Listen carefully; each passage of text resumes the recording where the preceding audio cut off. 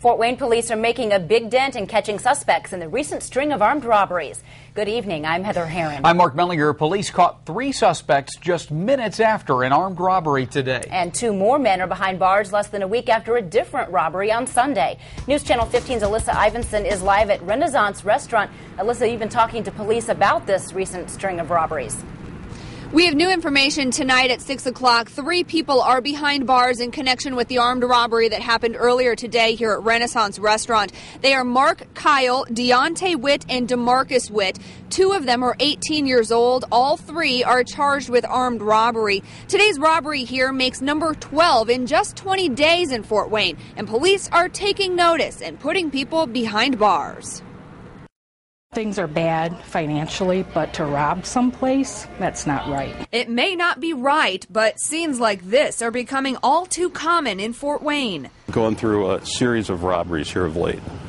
We have thrown all of our resources at it. Renaissance Restaurant, the latest victim. 3 people, 2 armed with guns, robbed it around 11 this morning. To have somebody hold a gun in your face, that's not cool. A server says the men came in and went up to the counter. One of them asked for change. The other went around the counter, pulled out a gun, and demanded cash.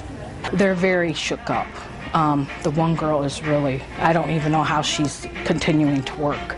But I think that takes her mind off of it. It didn't take long for police to find the suspects. Witnesses gave a description of the getaway car, and police pulled it over minutes later at Warsaw and Pettit.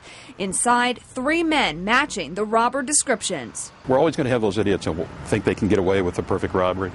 Well, as today is an example, we're ready. This all happens on the heels of police arresting 2 men in the robbery at Walgreens on Sunday.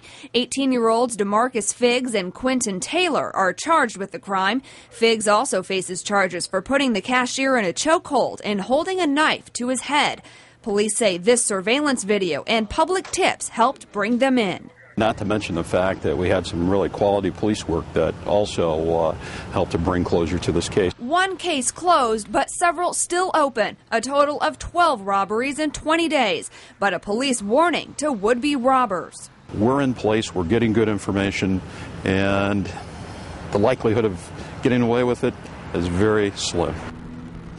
Police think Figgs and Taylor may be connected to some of those other recent robberies. Right now they're working with victims and witnesses to try to connect the dots and connect them to those crimes. Live at Renaissance Restaurant, Alyssa Ivinson.